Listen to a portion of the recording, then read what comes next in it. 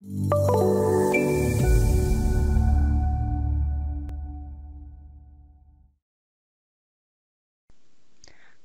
to the Bentley Systems training course where you will learn how to optimize steel structures in STAAD.Pro Connect Edition.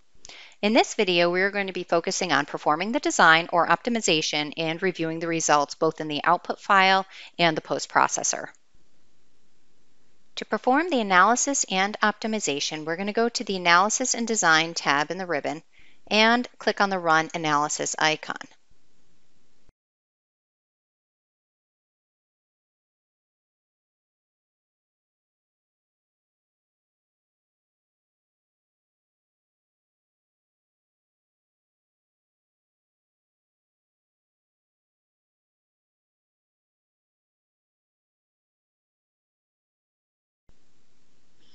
After the analysis and design is performed, you're going to want to check the STAAD Analysis and Design dialog to see if you have any errors or warnings that you should be aware of before proceeding to review the rest of the results. If you do have any errors or warnings, you'll be able to see that information in the output file.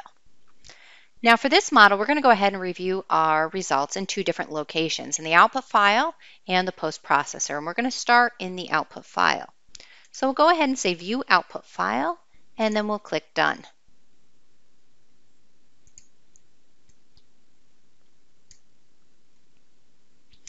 Now in the output file, we'll go ahead and click on the results bar, and we're going to notice two steel design options.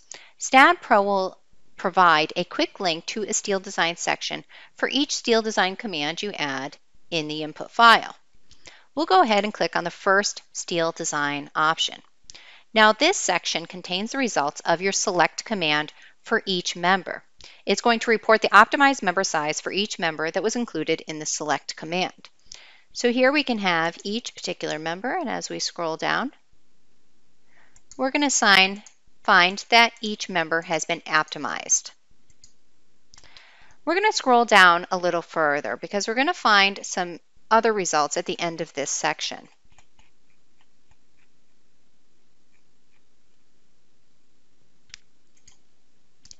Now at the end of this section, we're going to find some information resulting from the group command. It's going to report the governing section size for each group that was defined after the select command. So here you see we have our parameter 2 folder, we've grouped our members, and it's letting us know that in that first group, which we assigned to our columns, it came up with a size of an HSST 8x8 by 0.5. Next, we have our second grouping command. Here, it decided that our roof girders have been optimized to a size of W10 by 33, and the last group, which was our floor girders, was to a W12 by 30. Next, what we're going to do is select the second steel design command. Now this section contains the results of the code check command. This command checked the strength of the optimized member sizes, or those sizes that were selected through the select and group commands, according to the code requirements of the AISC 36010 LRFD specification.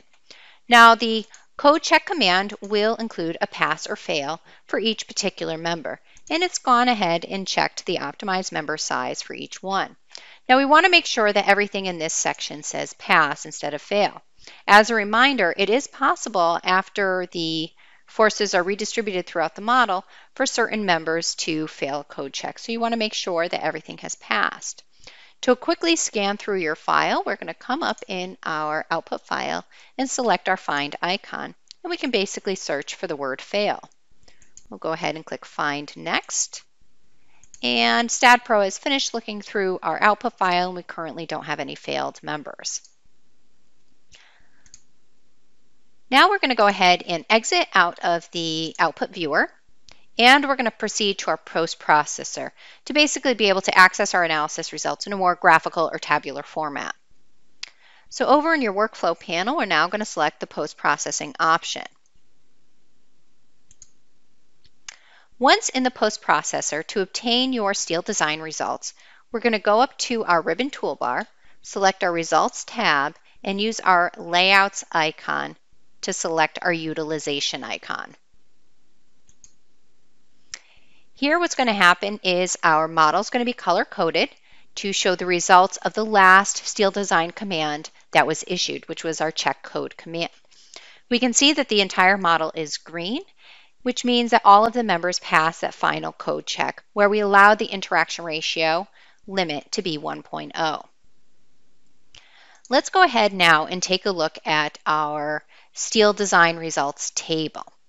We're going to find several different areas that we're going to want to take a look at over here.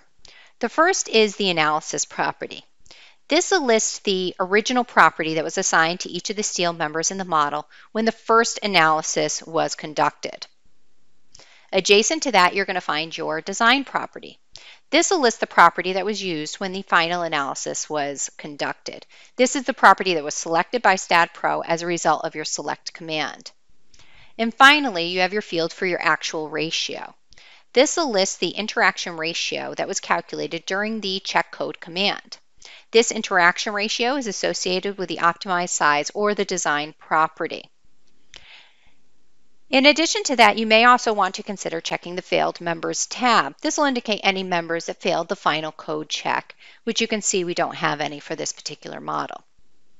Let's now return back to the All tab, and let's take a look at our results a little further. Now, there are a lot of different section sizes indicated over in this table. Some of the different section types were grouped and some were not, which means that some of them have a common section size, such as our columns, and some of our beam members might have a unique size assigned to each one. It may be nice if you did use some grouping to basically filter your results based on each individual category so you can take a closer look at your results. To do that, we're going to come up to the Results tab in the ribbon, and we're going to select the Select Load Case icon. This will be able to be found within the configuration tools.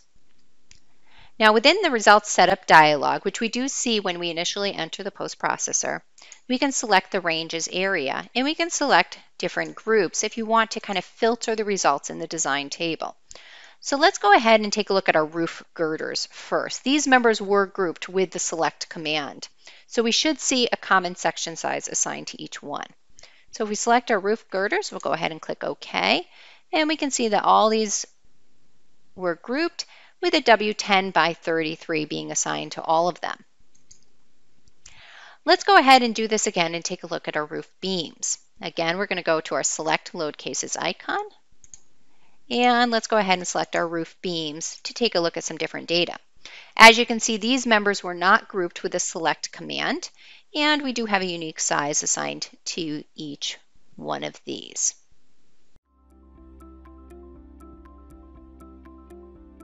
If you found this video helpful, please give it a like. If you want to see more such series, consider subscribing to our channel. Thank you, and see you next time.